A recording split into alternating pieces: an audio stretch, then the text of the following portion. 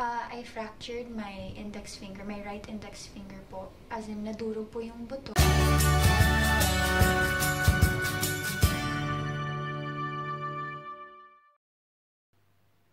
Ilang oras nga lang ay nabalitaan kong Liza Soberano gusto daw i-withdraw ang Darna project? Oh no! Bakit? I fractured my index finger, my right index finger po. As in, nadurog po yung buto, the top part of it and the top part and the bottom. It's not normal like my other fingers. Meron po siyang pakiramdam, but it's not the same as it was before. And I know that it's just a finger, but I mean, it's a hindrance from me being able to be confident in doing the scenes.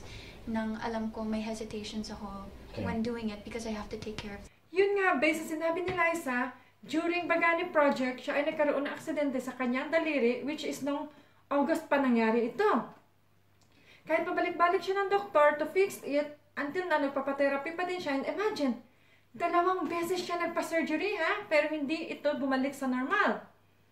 Kaya natuluyan na siyang nagdesisyon na itigil ang Darna project niya.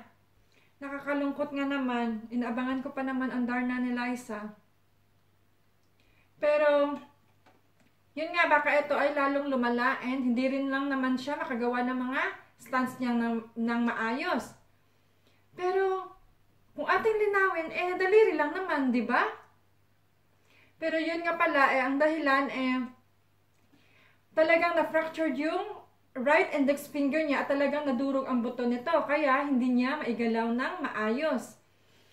And, nung time na tinanong si Liza na anong masasabi niya sa mga fans niya, kasi for sure na ikinalungkot na mga ito. Talagang bigla siyang umiyak at hindi niya na ipatuloy na explain kung ano yung dapat niyang sasabihin. At talaga namang nafe-feel ko yung deep inside na napakahirap na desisyon ang ginawa niya para dito.